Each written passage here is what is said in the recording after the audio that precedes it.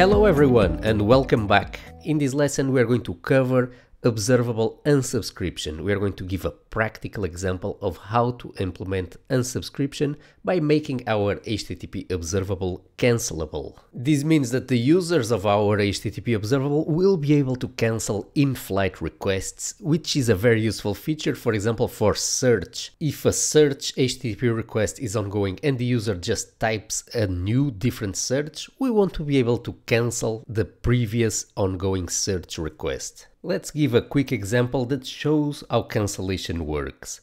We are going to define here an observable that will never end. It's going to be an interval observable. We're going to call it interval1 and we are going to issue a new value each second.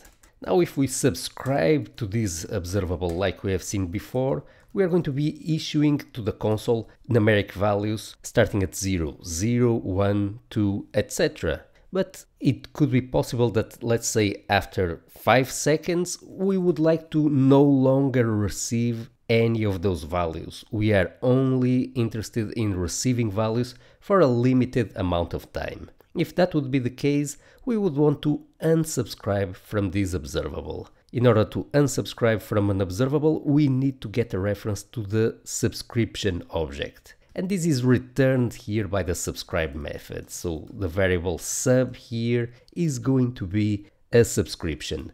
This is of type RxJs subscription if we inspect it using Ctrl+Shift+P. This subscription object is what is going to allow us to unsubscribe from this interval. So let's say that after 5 seconds, and we're going to add here a set timeout to let those 5 seconds pass. After 5 seconds, we would like to unsubscribe from this observable and not receive any more values in the console.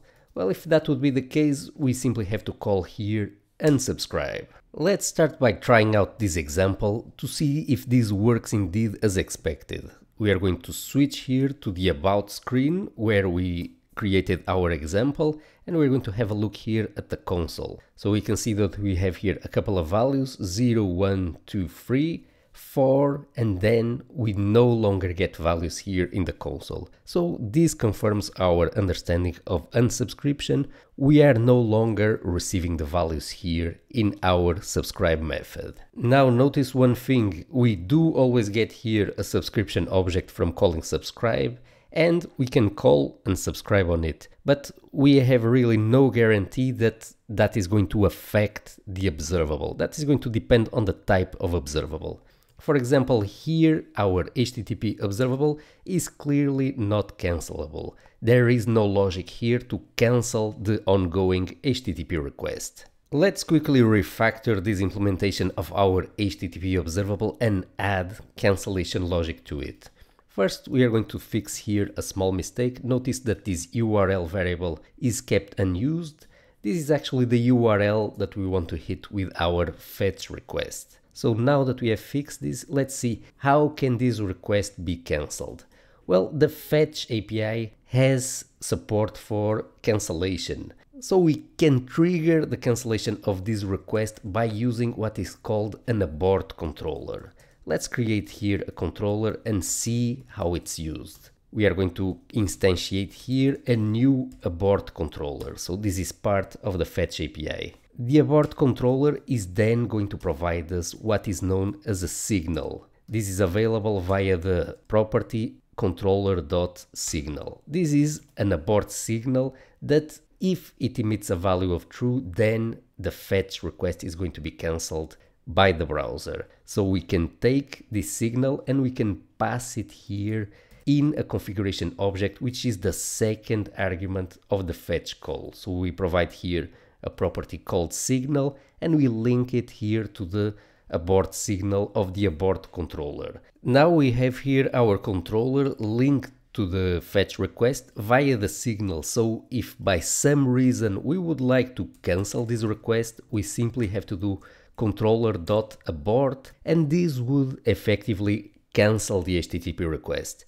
But we don't want to do this here in the body of the definition of this observable. What we want to do is we want to call abort only if we unsubscribe. So how is this link made? Notice that here when we pass a function to object.create, we are not returning any value.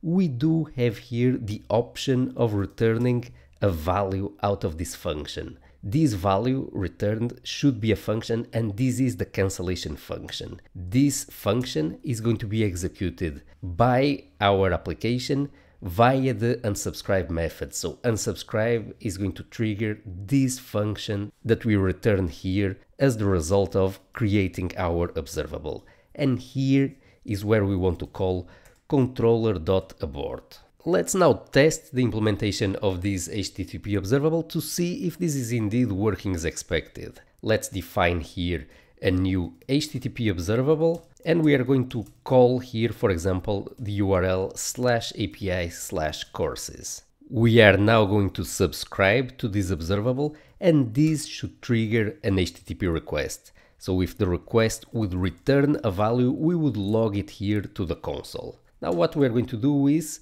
immediately after calling subscribe, but in another JavaScript virtual machine turn, we are going to call unsubscribe on it. So for deferring this to the next turn, we are going to use set timeout. We are going to create here a function, and inside this function, this is where we are going to call unsubscribe.